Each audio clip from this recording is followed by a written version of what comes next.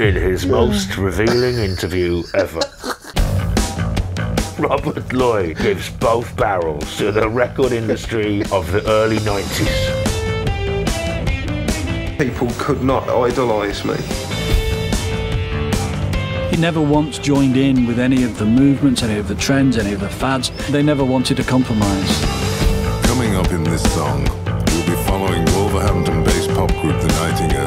I always used to think that when I pegged it, all of a sudden people would buy the records and pretend they liked us all along. But I begin to worry that what if I peg it and they still don't buy the record? Shop treatment open for you, which was John Taylor. Yeah. Yeah, from Duran Duran. Yeah. That's a barefaced lie. What I like about this as a documentary idea is it is already based on an unsure false history. That's a hit haircut, that is. Look at that. That's a thing that a bloke with a hit does. They've got Lifetime Achievement Awards, and he's got lives in hell. Live in hell.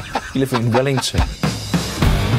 In Birmingham, they used to have a King Kong statue.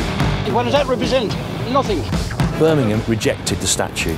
When I started thinking about the Nightingales and Rob Lloyd and the Prefects, I thought maybe there's some way of using images of this to tell the story of you. Rob was my Johnny Rotten.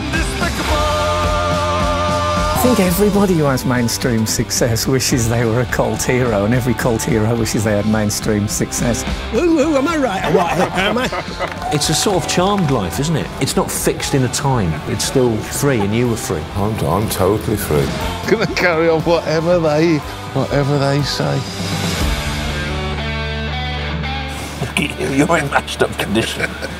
That Kong's in better shape than you now.